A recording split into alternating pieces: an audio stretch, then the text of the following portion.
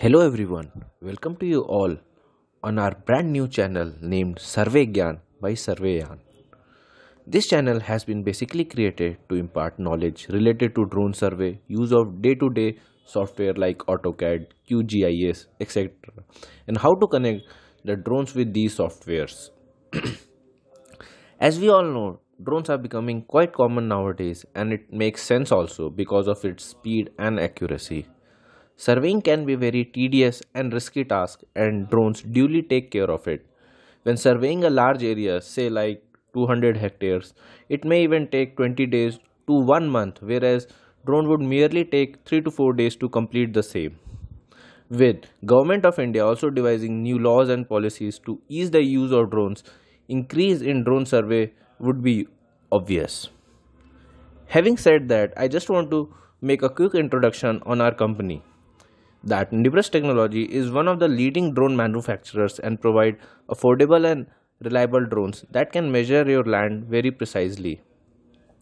On top of that, we have Surveyaan GeoWorkspace where you can view your surveyed land and perform measurements like area, volume.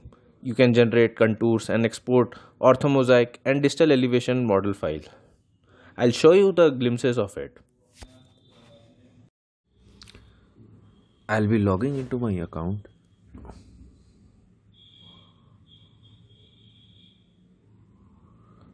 By default, a demo project has been created. I'll open the project explorer. So you can see that an orthomosaic is already there.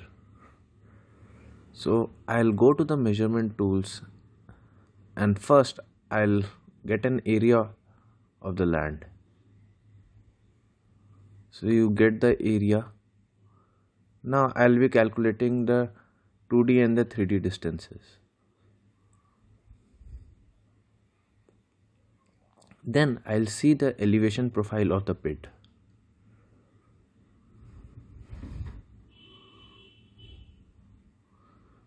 Now I'll be calculating the volume of our area.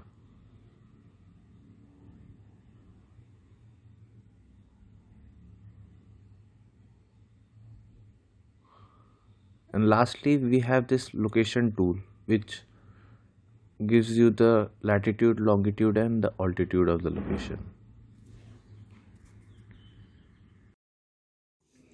So that was just a brief introduction, but our main motto of this video is to announce that we are starting a new video series on how to make use of AutoCAD software after the drone survey has been done. And this video will be just an introductory video on how we will be shaping our series. You guys also do comment on what are the tools you use in AutoCAD and what are the problems you face. We'll try to simplify it and make tutorials on it. We have chosen first the AutoCAD software because it is the industry standard. People not only use it for measurement purposes, but they also use it for planning, designing and other analysis purpose.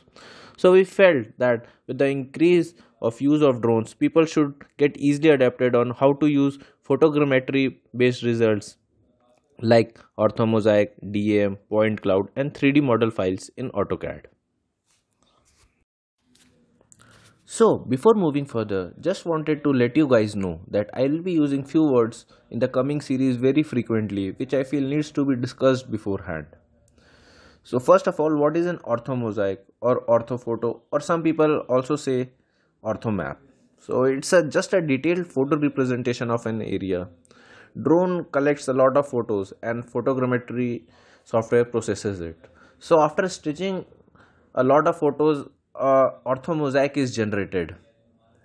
So I'll just show you an example of orthomosaic in our GeoWorkspace, which is processed by our engine. So this is the orthomosaic generated by our photogrammetry software. You can see that all the photos have been stitched together to make a single orthomap. I have exported the same in our QGIS software. You can see that the orthomap contains only X and Y coordinate.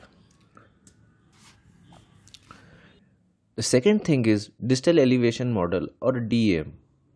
It is a 3D representation of the terrain elevation found on the Earth's surface. Previously you saw orthomosaic contained only x and y coordinate.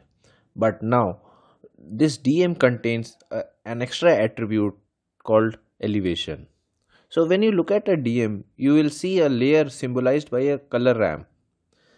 From the previous demo project, I have downloaded the DM and I have loaded it into QGIS software. So you can see that this map has been colored based on the elevation of the land, and you can see the scale bar also. So this map contains X, Y and Z coordinates. The third thing is contour, which I think you guys are very familiar with. It is just an imaginary line which are connected at an equal elevation. So a land can contain same elevation at different points. So these points are connected by a single line, and this is what we call a contour. The fourth thing is a point cloud. It is a set of data points in space. The points represent a 3D shape or an object. For the same project, I have downloaded the point cloud and loaded it in QGIS. So we can see that the point cloud contains many million points. They are so close to each other that it almost represents like a orthomosaic. And when we use a total station, these points get limited to hundreds or thousands. So we see that the accuracy and the precision increases when we have such a good point cloud. Now finally we have a 3D object file, and this is created by converting the 3D point cloud into a 3D mesh. You can view a 3D object file in any of the 3D viewing software. Now that you are familiar with the terms, I'll be telling you briefly about the videos which will be released in further weeks. The first video which I am thinking to make is how to import Orthomosaic into AutoCAD and perform few basic calculations.